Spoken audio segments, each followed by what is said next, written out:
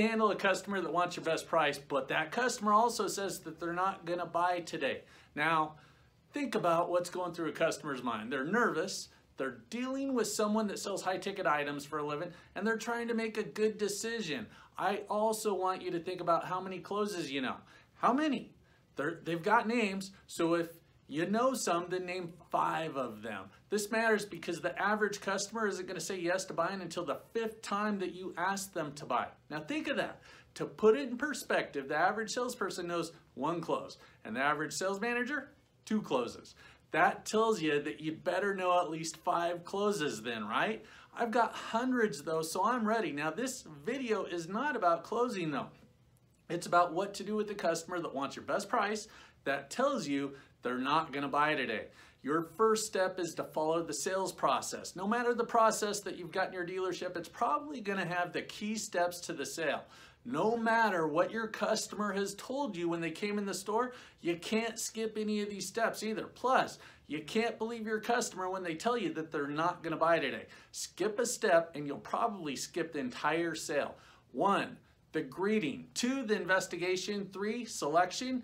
4 is your presentation. Then 5 is demo and close. I'm gonna demo every single customer that I wanna sell, which means that the first close I'm gonna use is the sold line close. Now, let's say that you're in a store that doesn't demo. Then if I can't demo, I'm gonna put my customer on the unit so they have a seat on it that I'm trying to sell them. That's right. They've got to sit on the unit if you want to change their minds from not buying today to taking it home right now. That'll get them to take some mental ownership of it. Then after I've given them the most incredible feature, advantage, benefit presentation in the history of the world that slams all their hot buttons into the ground, I'll get them to tell me how wonderful it feels. But here comes my first closing attempt. I'm gonna tell them to grab the keys out of it so no one else can buy it, and then follow me. I turn and I head to my desk, hopefully with them right behind me. If I was able to do a demo and they pull in the sold line, it means they're buying it. If I tell them to grab the keys, follow me, and they do that, it also means that they want to buy it. That's close number 1. But remember, they're not buying today. So they tell me, oh, Tommy, I didn't say I was buying it right now. I just wanted to find out what your best price is. Oh yeah, sorry, I forgot, no problem. Let's go inside and I'll get some figures for you. Follow me. We sit down at my desk and then I'll write them up. My first question is, how do you want this registered? In just your name, or was somebody else gonna be on it with you also? That's close number 2. They're gonna tell me how they want it registered, or they're gonna ask, why do you need that info right now? I'll respond with, doesn't mean that you have to buy it right now, but I'll just print out some different payment options for you so you've got something to think about. Sound fair? So now, I've got no number 2, unfortunately. So anyway, I finish the write-up, go over to my sales manager, get a moto menu printed out, sit back down at my desk with the customer, and I go over the figures. Then, I'm silent. By the way, that's not a sales gimmick or a tactic or a closing trick. It's just the way the human mind works. The average person takes about 8 seconds to process a thought. Just present the numbers and then let them think.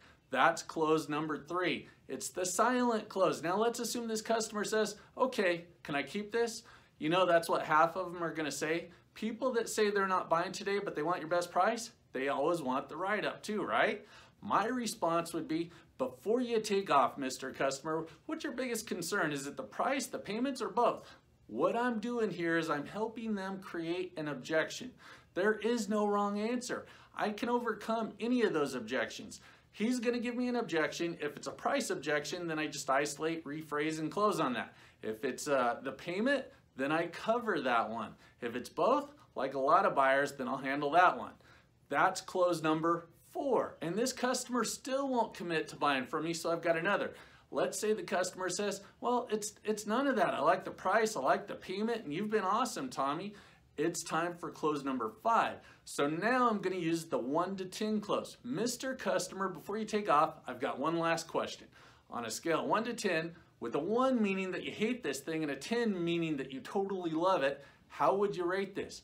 Your customer is gonna give it a rating in between, probably a 6 and a 10.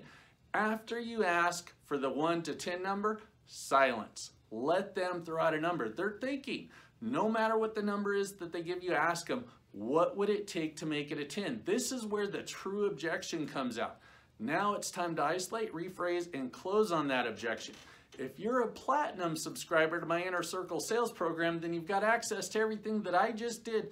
Plus, you've got tons of other closes that I'd use with this customer.